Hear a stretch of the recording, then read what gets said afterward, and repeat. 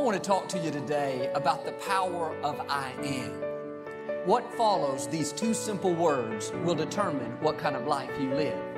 I am blessed, I am strong, I am healthy, or I am slow, I am unattractive, I am a terrible mother. The I ams that are coming out of your mouth will bring either success or failure. All through the day, the power of I am is at work. We make a mistake. I am so clumsy. We look in the mirror. I am so old. We see somebody very talented. I am so average. We get caught in traffic. I am so unlucky. Many times we use the power of I am against us. We don't realize how it's affecting our future. Here's the principle. What follows the I am will always come looking for you. When you say, I am so clumsy, clumsiness comes looking for you. I am so old, wrinkles come looking for you. I am so overweight, calories come looking for you. It's just like you're inviting them. Whatever you follow the I am with, you're handing it an invitation, opening the door, giving it permission to be in your life.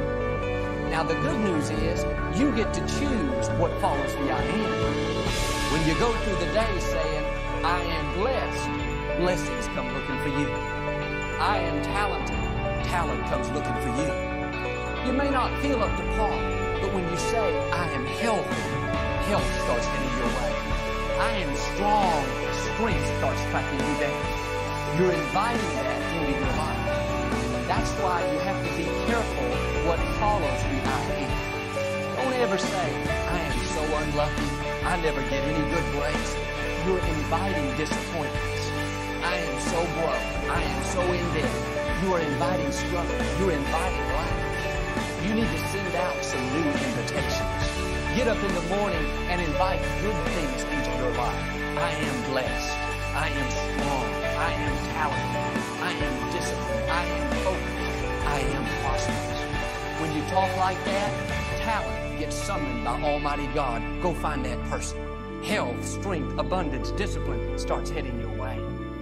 But how many people, when they wake up in the morning, look in the mirror, the first thing they say, I am so old, I am so wrinkled, I am so worn out. You are inviting oldness. You're inviting fatigue. Do us all a favor, stop inviting that. When you get up in the morning, look in the mirror, instead of complaining, you should be saying, I am fearfully and wonderfully made. It would do us all good to make a list of a dozen or two of these I ams. Read over them all through the day.